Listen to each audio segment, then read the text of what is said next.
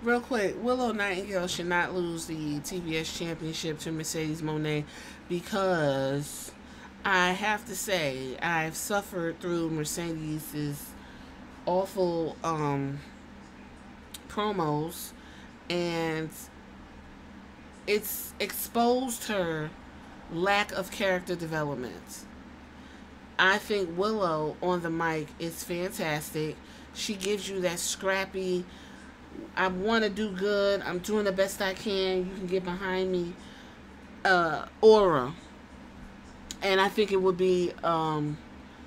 suck if they just take that belt off of her and give it to Mercedes Monet. I'm still confused as to why Mercedes Monet is going after the TBS championship instead of the AEW championship, but whatever. Apparently, she was still injured the whole time, and listen. I'm not even fucking mad. Bitch got the bag. Bitch got the bag. Didn't do nothing but basically do Sasha Banks with the CEO shit and them terrible ass wigs. Girl, get your money. I'm not even mad. But that's not what we're talking about.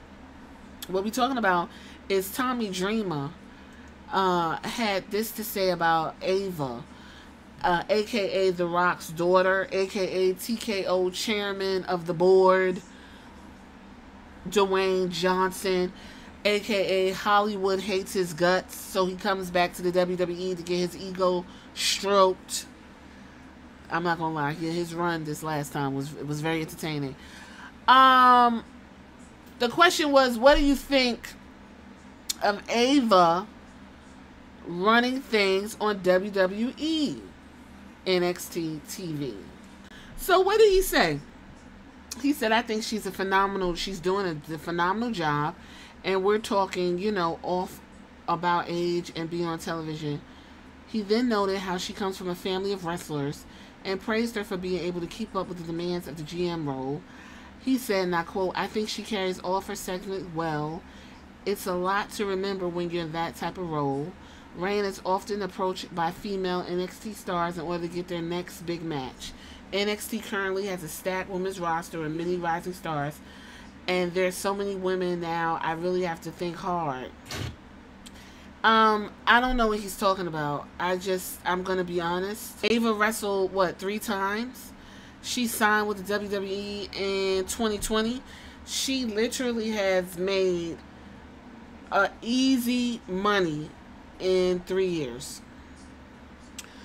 She said her grandma was one of the reasons why she got in. The family. She could have went to NYU. All these celebrity kids, for some reason, always end up in Ivy League. And I always used to be like, well, they're super smart because they homeschool. And they're not. They're just bought and paid for it because a lot of them are fucking idiots. I find Ava to be a charisma vacuum. And she has a very unique mouth. I will say that. Sounds crazy.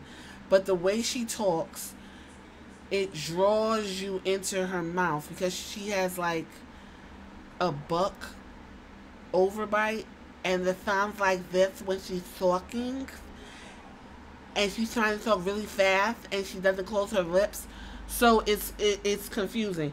Outside of that, I don't see why being a GM is difficult. Now, Nick Aldis doing fan fucking tastic. I actually think Nick Aldis is coming very close to fucking somebody up because he was about to whoop Logan Paul's ass until Cody told him to go ahead and chill and he'll take care of Logan Paul in that boring ass segment this past Friday for their match at Saudi Arabia. Old boy who runs Raw, I keep forgetting his name, Adam Pearce. He does a good job as the GM who is always stressed. Adam always needs to get a drink. It's always so much chaos, and he's just like, oh my god, I can't. If these guys, it's always frantic. It's always like, oh, Adam Pearce, and then you have NXT GM Ava Raine. It's like, oh, girl, I need to get in that ring with such and such. Okay, so what you gotta do is you gotta work hard, and you gotta. And it's like, all right, thanks. Notice I just gave you 3 GMs with 3 different personalities. Now that's a plus. Nick Aldis with the hardcore "Don't fuck with me." Adam Pearce with "I gotta keep everybody in check and in order. What's going on with the chaos?" And then there's Ava Raine with the basic white bread, boring ass.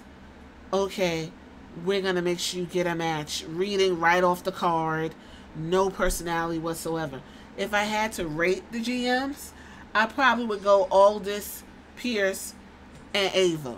Has nothing to do with age. Ava has been in the WWE, signed to WWE for 4 years, probably longer than that. Okay, give me a break. Let's start with the character development. Do the people in the comments say, well, here we go. Mine and his definition of phenomenal must be complete polar opposite. While Ava has improved a bit, she is still fairly terrible and there's absolutely positively no way she'd be signed to any wrestling company. Public speaking lunchroom announcement, if she wasn't The Rock's daughter, will she improve? Probably. But the fact is she has no innate talent, no charisma, poor speaking skills, a very odd look, and does not belong in the spot she's featured in. God damn. Like, tell me how you really feel. Tommy Dreamer just comes off as if he's sucking someone's ass. And it was a bit much. She's not doing a phenomenal job. You know, like, again, who's doing a phenomenal job? Nick Aldis.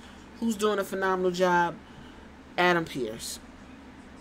I don't hate Ava. I don't have no animosity towards her. But she's just there. It's nothing. I don't look...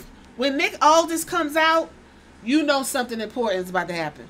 When Adam Pearce is backstage with his hands on his hips, you know something done went down. When Ava shows up, it's like, okay, girl, let me get my pillow and fluff it because I'm about to fall the fuck asleep. It's a lot, and it's too much. Nepotism has been a big issue, not just in wrestling, throughout entertainment, shit, period. Jobs, all over the place.